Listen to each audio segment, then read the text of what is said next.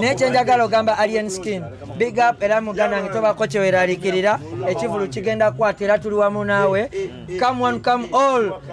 Freedom City ino kujula muganda wange. Elo chimanyi Pallaso mayanja family. Fe tugenda ne kintu kimu. Tetutya kiduma. Ekivulu tutidde tulina okuba ekivulu show ate abantu bagenda gijumbira nnyo lugogo. Ebafu y'omusaayi. Lwaki byonna byazaakola okuba alien skin yandikozeemu ekivulu ne tugenda. Muganda wange Pallaso togwamu maanyi obuwagizi tuli naawe ffenna. Nekuna ekintu kibalidde. Ekintu ekinnatulya. Naye yakola ensobi alien skin yakola. Ebyo bibaamu. Ghetto sembyayo kino kyekifo ekitalina ssuubi naye nga kirimu abantu abalina ebirooto n'essuubi. Big up to all the ghetto youths. Era president waffe omu yakiyimbako. I was a simple ghetto youth with desires and fantasies, hopes and wishes. Oshitegeera. Mune Uganda tukwaniriza okuva ebweru era nga tuli beeteefuteefu okutambuza. Tulina obumanyirivu mu kuvuga ate era ku miwendo egisaanidde. Kati nno gwe yeetaaza okupikinga ku kisaawe okutuusa ewaka ewuwo tweyune ate era naawe ateekateeka okugenda ebweru twekwate tukutambuze okuviira ddala ewaka paka ku kisaawe. Kati nno mwanattu toddamu kumenyekana migugu ng'entambula weeri tukubire ku ssimu noti 7 noti 6 9 7 oba noti 7 8 2 5 Kale omukutu gutandika tusinzira okuba nga tukuweereza nze Sonko Muhammad opya subscribing kwata kukada tuberenga tweyongerayo mu maaso. Kampala yandibanga akutta omuliro oba okitegedde alien skin ne Pallaso. Pallaso ayina ekivulu kyamaze ebbanga nga akiranga. Ebbanga ogwetali nnaku oba wiiki oba mwezi oba emyezi. Yafunamu ku obutakaaya ne muyimbi mune alien skin alyoka muujje embimatu. So twagenda okubanga olunaku lukya nga social media ngekutta omuliro. Kakati olunaku olwaleero alien skin avuddeyo n'abeera nga naye confirming ekivulu Freedom City, that is Ntobe Road. So tulina red corner, tulina ne blue corner. Pallaso Lugogo, that is Ginger Road. Alaka yali mu blue corner. Then alien skin Ntebe Road. Tumubale nti yali mu red corner. Musajja atati ya danger. So Love Fest ne city ya danger yaani. Kitegere bulungi nnyo. Tuli waneeno n'abakulu bendi nabo wano so type from Oboja Ghetto. This is not the first time okubalaba. Twagala buli mwatu wendoweza tulabe ekintu kiri kitya. Ogamba otyo omukulu Medi. Gendi ancheranga uli bampita Medi promoter wa Amescopa. Chaliwa alien skin akyasinzira alien nze chaliwa akyasinze. Olwaleero Medi njagala nkulage Mayanja family bazenga bepankire Kampala.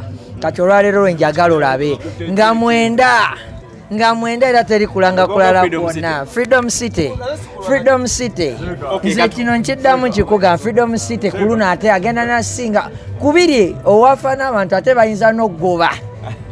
Ekyaleero kigenda yitirira. Omukulu ogamba otya eyo? Amaanyi Amayanja family nga bulijjo ampita Kabanda. Oli mu blue corner, that is Pallaso. Red corner. Nyambadde. Red corner sebo fe tusigala ku maanyi. Side ya Pallaso yali alien skin. Elo chimanyi Pallaso Mayanja family. Fe tugenda ne kintu kimu.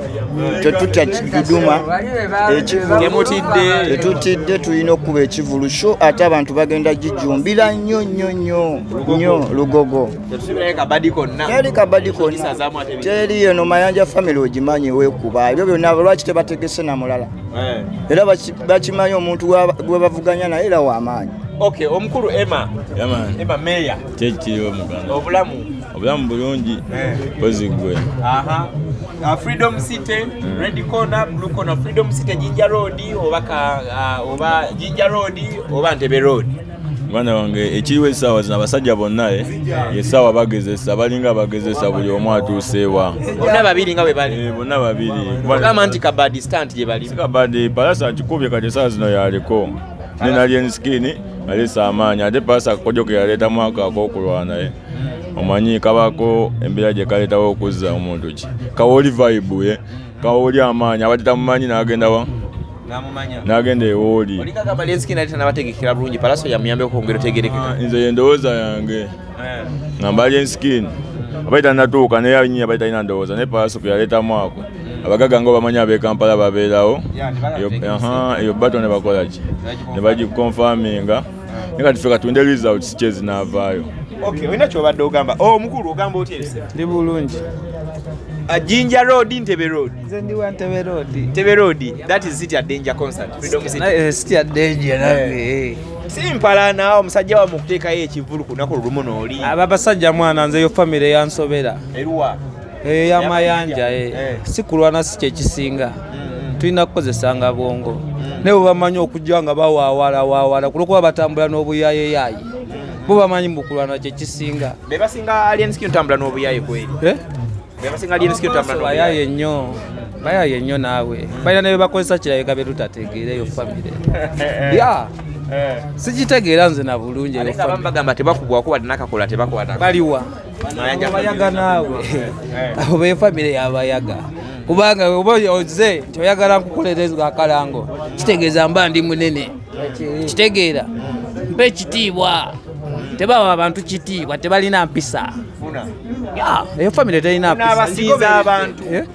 Mateeka naawe. Ekyo mateeka. Kino basinga. Nakafo alien skin kali mukatono ku kooli. Anti kati medi njagala olabe. Lugogo gye yetaddeko yali emusimbyeko. Oyo yennyini yamusimbako ne Pallaso yamusimbako. Nzijukira Soma. Ekivulu kya Soma waliwo ekivulu kyamusimbako n'akaba n'amaziga. Era kati nkugamba ng'era we yali emusimbyeko ate oluvannyuma lw'okuba musaayi muto egenda kwongera emusimbe.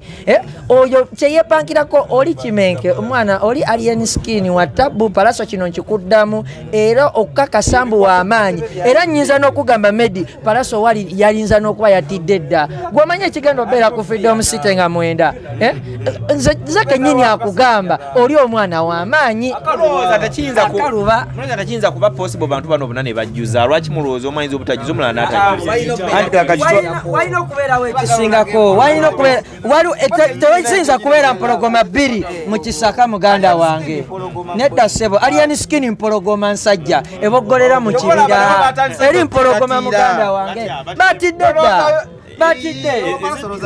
ng'abasajja abaludde music abasajja family y'amayanja tumanyi enteekateeka yaffe gye twakoze eyakatikkiro gy'asiba agamba abantu enteekateeka ya namutayiika fe tuli wamu ne Pallaso abawagizi baffe bajja kujja n'abaana ababatwegaseeko tetulina gwe tujja goba kuba ffe tetwala tuzimbire ku alien skin erinnya kubanga olwolwedde atusanze tulina erinnya ate yayagala okukola erinnya kubanga ffe atusanze nga weetuli naye baba baamukuba ebyo bibaamu kati music atusome bonna bakole ebera bajja funa abantu. Naye bw'otunuulira ebintu bino olowooza Pallaso teyakola nsobi okuba alien skin si yamwongedde okubanga ate munnange mwattu mukwano gwe kubanga era mukwano gwo musooka ne mukubagana n'afuuka mukwano gwe guno ine meeyo mulaba meeya waffe tusiba tukubagana wano naye ensonga tutuula ne tuzigira ne tuddamu ne tutambuza emirimu ffe yonna irandi era ne Pallaso nga wamu tuli naawe totya.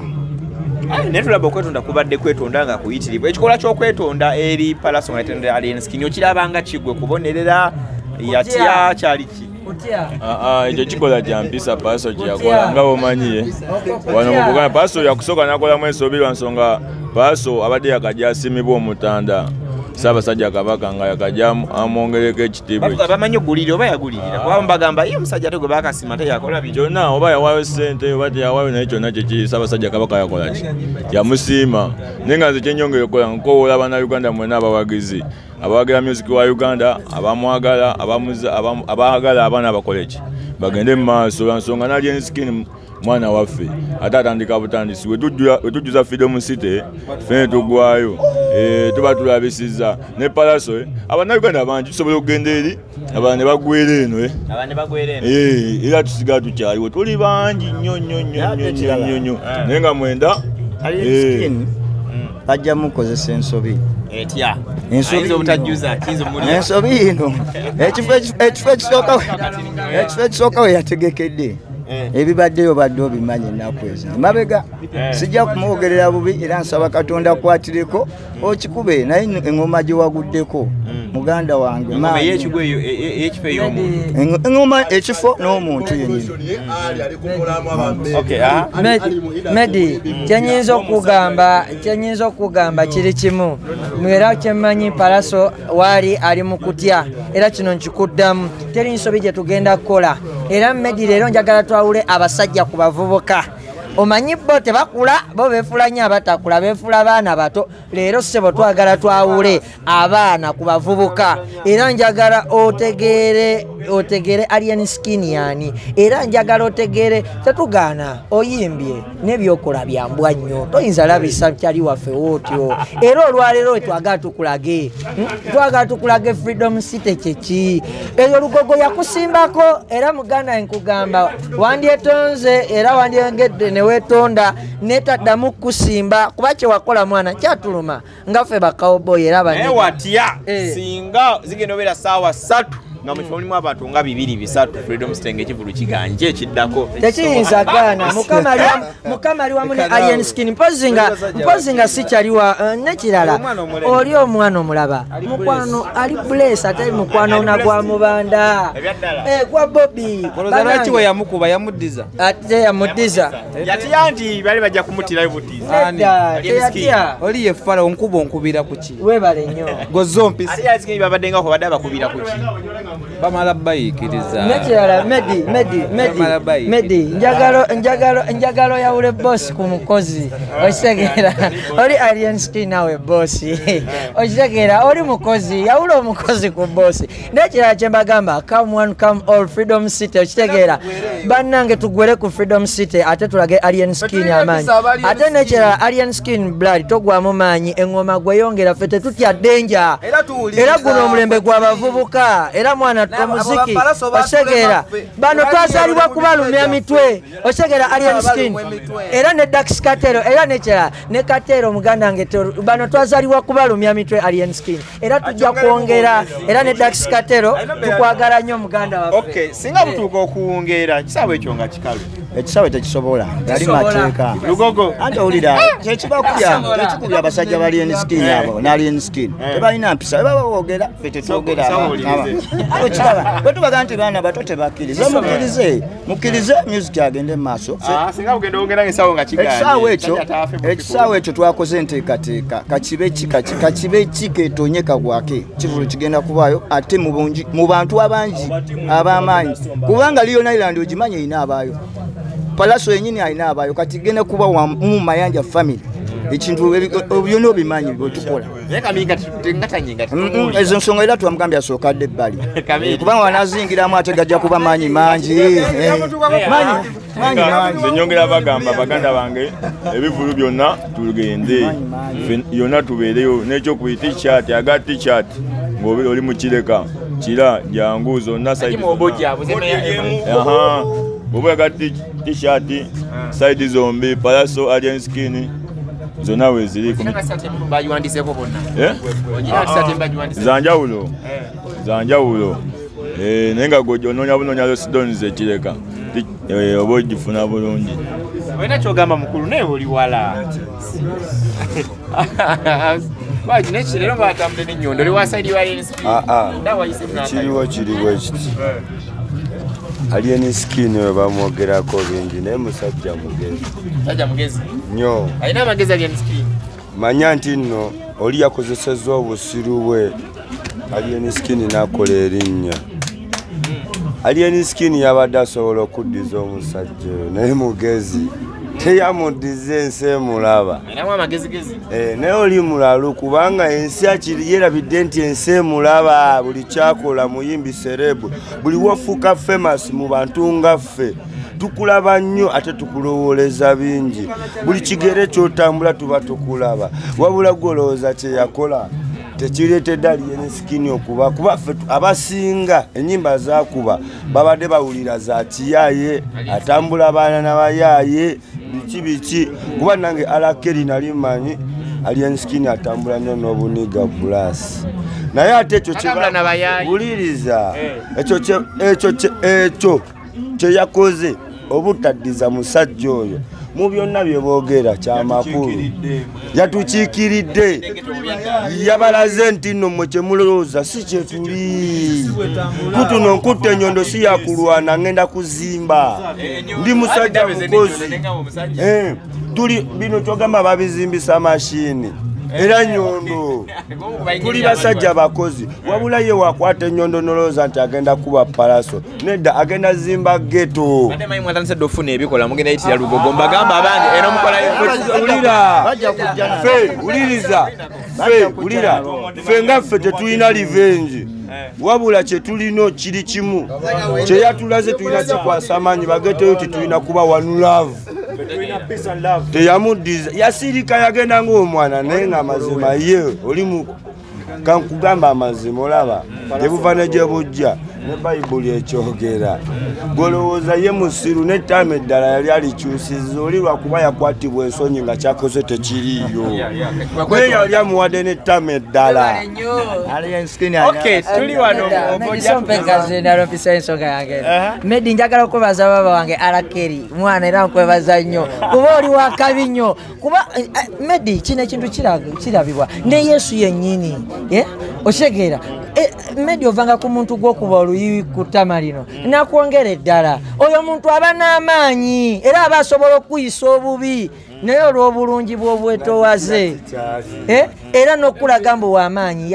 akuleka okitegera goloza alien skin fala alien skin bamutwalanga omuyayeyaye naye alien skin ajeyo abaana bangi mu ghetto ate bamulabiddeko era Medi abantu abali eyo mwenna abalowooza mbu ghetto nkyamu nedda siwe kiri ghetto si nkyamu ghetto evaamu abantu ab'omulamu ab'omugaso oba okitegeera bantu bangi batuzoleya nnyo olw'okuba tuviira mu ghetto eno wansi naye nedda ffe mu ghetto omwana wali abantu ab'omugaso bangi ngera olaba mu ghetto ne Pallaso wa mu ghetto si wa mu ghetto wengereko boti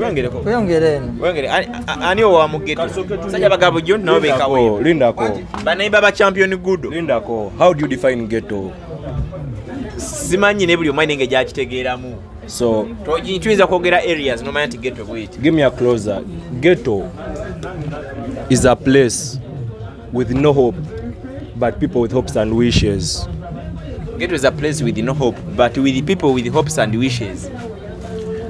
Era president wa form ya chimbako I was a simple ghetto youth with desires and fantasies, hopes and wishes. Okitegera? Yeah. So obubaka bugende bonna abatulowooza mbu tuli bayaaya ababeera mu ghetto balowooza mbu tukuba abantu ne tukola nnyo kati Pallaso nga ye niwe tusobola okuva ali nga mwenda so oteekamu wali erugogo ebikondi tasobola mwizo maliza ne mugamba kati ebyemiziki biwedde tasobola baba yankolera wewe kwa nini babawo talina kyeyakolera era Pallaso Medi kino Pallaso tukimugamba babawo talina kyeyakolera newe tuba tusazeho kuva manyi kamiri ne kamiri naye so alien skin big up kyewakoze watukiridde bulungi nnyo otatukirira bulungi nnyo senga oba muddiza baligambye atambula n'abaye kitegeeza bakuba abantu netukuwa abantu tuli banoonyi ba ssente one love ayogera bino bampita nasayo g 5 star kakano nyongera okwogera ku tata abo oyo wakabi mwana kireka kyovula bakireka obukuumi olina bungi mwana oli musajja mukulu wewe ekitiibwa buli lwojja ekitiibwa kyewewa kyetukuwa wallayi oleka tuli basanyufu naye ate omusajja kye yakola mazima aswazizaamu erinnya ly'okuva gy'avudde yonna ayi akutte ebbaafu n'agiyiira ebikolwa bye birungi by'abadde akola byonna ebbaafu y'omusaayi lwaki byonna byazaakola okuba alien skin yandikozeemu ekivvulu ne tugenda talina byasoka mwali kusaidia anze amazima gali nti siri kusaidia muntu yenna alumya omwoyo gwa muntu nga tewakera ku maca n'ogumuwa omanyi lwaki mulamu kati oluyi lw'omukuba lwaki kale Yesu obadde oyagala muswaza okakasa aswadde aswadde oba omuwadde maanyi kugwe naye wemulinnya ku stage bawagirani ukibiina kirungi bawagirani obani gwe bayita ssebo Ssaabasajja essaawa zino wabula nno omwana weeyonoonedde ttaano okoze bubi nnyo wabula amazima gali nti alien skin kyokoze kyakabi big up bro genda maaso kambadde ngamba akalowoozo k'empisawo muganda wange Pallaso togwamu maanyi obuwagizi tuli naawe ffenna ekintu ekinnatulya ebyo bibaamu waliwo omuzungu kyagamba balance the boat okimanyi bwe kitegeeza bulungi kakati era amazima mugamanyi era owulidde abasajja ba alien skin bavubuka bato bawera naye ffe tetubalinaako tabu tubagambye nze ndi myaka 32 naye munange omanyi tiimu Kamiliyoni ne Mayanja family bamanyi tetukula baba bamanyi tuli myaka gyabwe naye mumanye baganda bakulu bammwe okukubamu basikulabisiza nnyo Medi nze nkulozinga nga kugamba nze Medi promoter wa Amescope Kireka neche njagala ogamba alien skin big up era muganda wange tobako kyeweralikirira ekivulu kigenda kwatira tuli wamu naawe come one come all Freedom City ino okujjula muganda wange era mwana alien nkwebaza nnyo kubeera ng'oli kamu nnyo otyo abantu bangi bali balowooza abanyiga twalinga tulabisa abantu bangi bakwagala era baddogo bonna bagamba era alien skin twagala okuba mutuwa ekireka ojjo tunoonyeeko ku oboja tunoonyeeko sebo ku Lostidons bar ekireka ojjo tunoonyeemuko ekireka ekitegeera kuba tukwagala nnyo tujja zigula zirete sizabwerere zatusedda eza Pallaso zatusedda nagambye oli ebintu bya alien skin ffe tiketi twazifunye dda omutwalo mulamba tugenda kugula tiketi zatusedda ziri wa meeyo oyo yaziina tiketi mutwalo